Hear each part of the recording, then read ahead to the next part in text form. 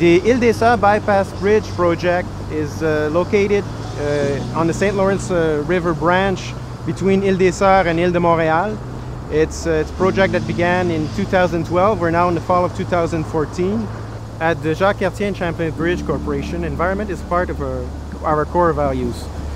There's a particular aspect of the Island Bypass Bridge project is the fact that it's built on a former landfill site, which required particular measures, particular mitigative measures, management of the soils, groundwater, and surface runoff.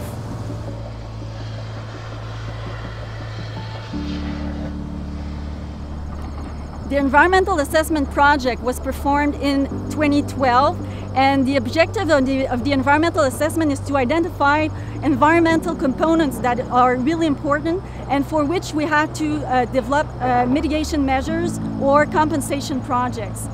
Since we had a lot of work performed in the water, we had a fish habitat compensation project. There was a lot of brown snake in the area, so we had to relocate the brown snakes.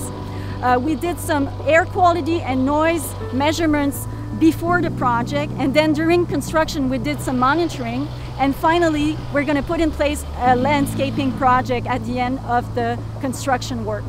In the early stage of the Ile des Sœurs Bypass Bridge project, environmental issues were taken into account. For instance, a reserve bus lane was integrated, as well as a multi-purpose bicycle path, both measures to lower greenhouse gas emissions and improve traffic flow. From an environmental standpoint, the measures that still need to be taken is the landscaping of the site, in particular planting trees, as this has been raised as a sensitive issue during the public consultation, as well as long-term environmental monitoring. The Bypass Bridge project was a success from an environmental standpoint because early in the stage of the project, the engineering team and the environmental team worked together, and that allowed us to deliver a project that was within the timeline, within the budget, and that respected the environment.